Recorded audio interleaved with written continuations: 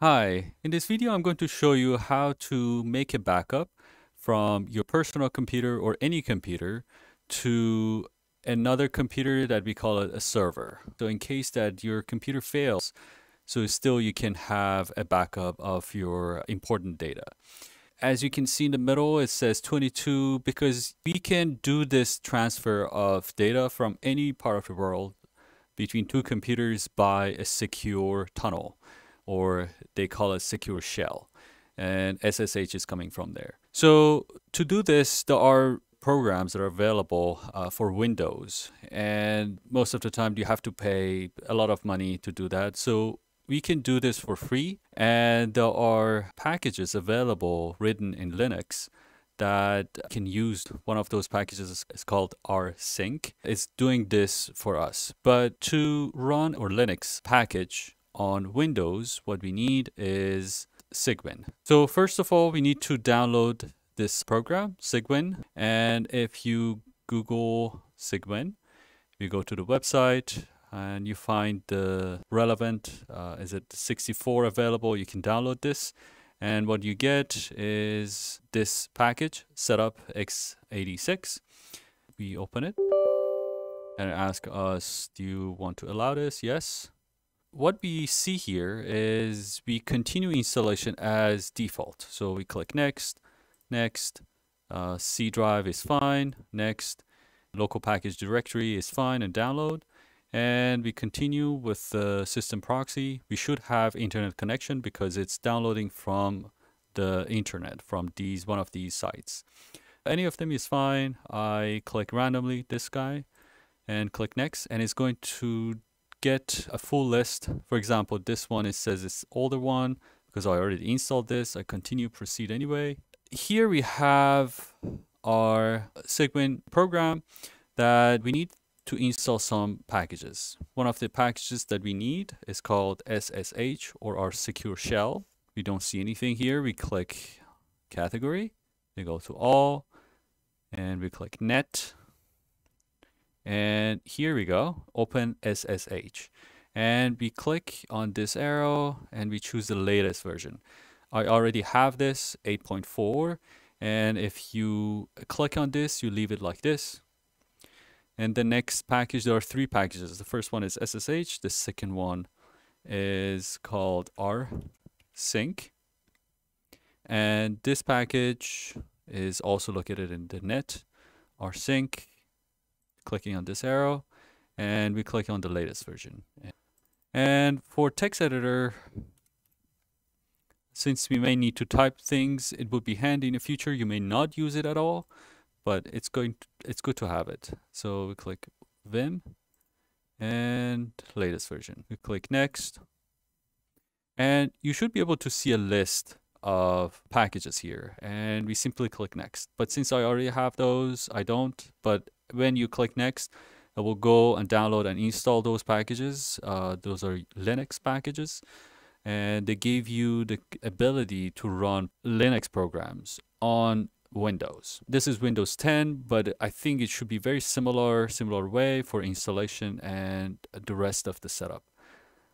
Okay, so after this, you will see this icon on your Windows.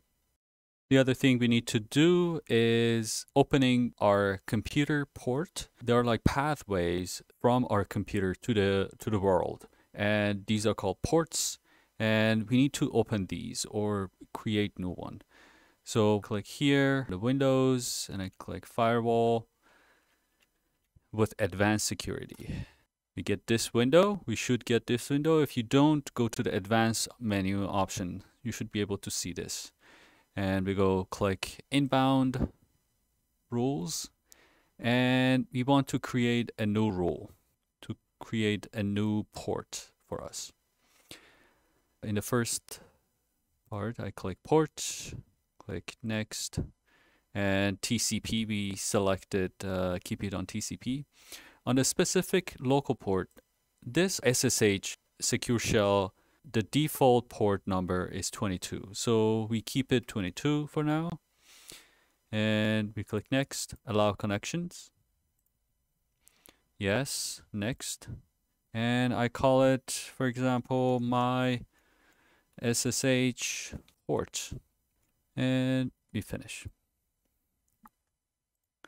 Here we go. So if I click here, properties, I'll see that my port is available. The icon is green and local port is 22. So now our port is available on Windows.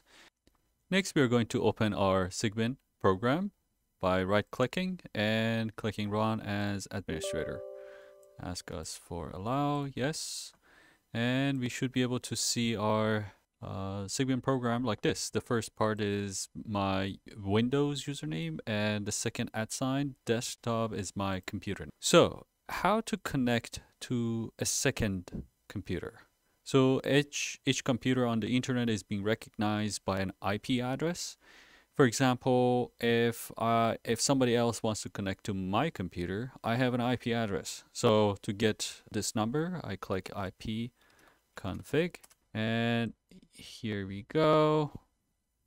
And on the IPv4 is the address that I can connect to my computer. Okay, the next part is configuring if my computer is connected to the other computer. For example, the server or the other computer I just want to transfer my data to.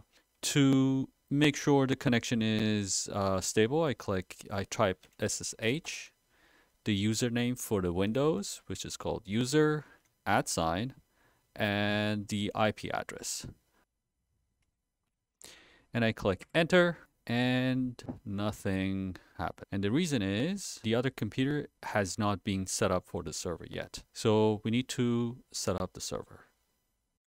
In order to set up the server for the first time, what we do in our Cygwin window, we type in SSH host config. And after showing us several info, it will ask us, I will write existing. Since I already did that, I say yes. And it says creating default SSH config file, and I say yes. And it says should strict mode be used? Yes. So all these you select as yes. And at the end, it says SSH service is already installed, host configuration finished, have fun. So when it's done, to make sure that the server is running, you type in net space start sig sshd. The service is starting, now was started successfully. So you should be able to see this. Now with this running means that if somebody else uses my username and my IP address, if they know my password for this computer, they can connect to this, which is great. So I will do the same setup. I go to the other room that I have, the other computer, and I would repeat the same procedure that I did. So I install the Cygwin, I go and click on the SSH host config, and both of them, I'm going to run them simultaneously as servers. So I can send files back and forth. Next, we are going to test if our connection is working. So our basically tunnel or SSH. So what we do, we just type in SSH. The username of that computer is called user, and the IP address of that computer.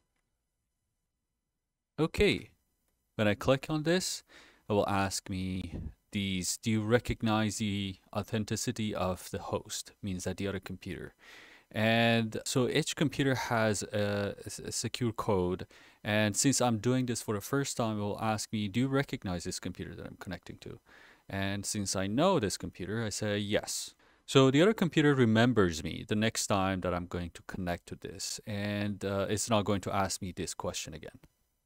So I need to type in the password for the other computer. Here you go. We are connected to the user at tower-8020. So now in this mode, I can see where are we. For example, I can go to the and I am able to access to the data on this computer. Okay, so since we are connected to the other computer in the other room, I want to disconnect. So I simply type in exit. And you see connection to this IP address is being closed, and I'm back into the command prompt of my own computer to see if we can connect to this computer on the other room again. So I click up, it has it in the memory, SSH, user, name, @ the IP address. I click enter, and this time it only asks me for the password, which is great. Here we go. So we are connected to that computer without asking questions, but still it asks for the password. So every time you're connecting to the other computer, you have to type in the password. So there's a solution for this, and this is called SSH key-based authentication. And what we need is that we need a key and we need a lock. And we are going to keep the key in this computer, which is my name, Amir. And we are going to send the lock to the tower computer.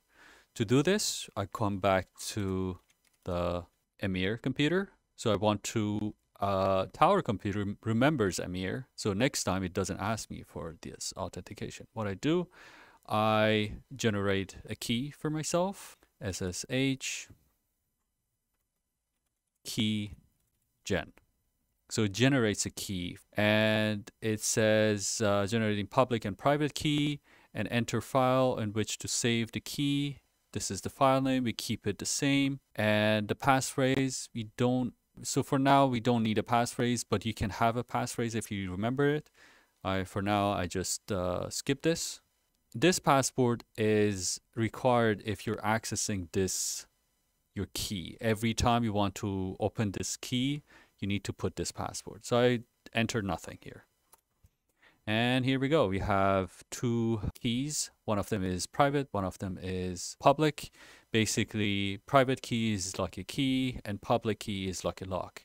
And we are going to send this public key to the other computer. So every time I'm connecting to the tower computer, the public key recognizes my private key because they are kind of like a family, and the computer doesn't ask for a password. Okay, to send the public key to the tower computer, what I require to do is typing SSH copy ID, and I am going to use the name of the other computer, user, and I click enter.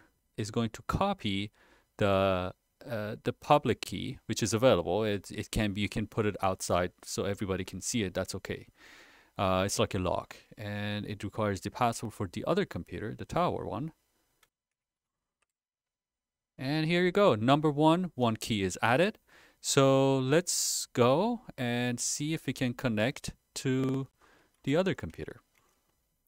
So what I do, I copied that text, and we are connected without even giving a password. So I will do it again, exit, and SSH. Here you go. We are connected to that computer. Now, the whole purpose of this video is trying to copy some data from one computer to another computer. And this process is being done by the package is called rsync. And the format of this function is that you type in rsync, and these are the arguments that they give you more information. You can talk about it. These are optional, and space. And here you type in the location of the data from the computer, the source computer. So this is the Amir computer. And notice that in order to make sure everything is reserved, I put it in the quotation marks. So I type in /cygdrive /C, which is drive C. Doesn't recognize C by itself. It needs a cygdrive. And this is the folders, the crystal files that I have here, and they are located on my cygdrive. There are so many beautiful crystals that they have data that I want to transfer this crystallography data to the other computer, which is I put a space. This is a destination path. And the other computer name is the username of the Windows @ the IP address, and colon /cygdrive/drive C. So I'm going to copy this crystal files into the C drive of the tower computer, the other computer. And I click enter. And it does it very quickly because right now I'm at the university and the connections are very high speed, and you see that it didn't take a second to copy all these data. And this is how we do it. So in the next video, I'm going to explain how to do this process, the rsync, automatically. Or if you want to back up a certain folder in the C drive or D drive at night, you need a program, and it does it automatically, for example, at night at a certain time.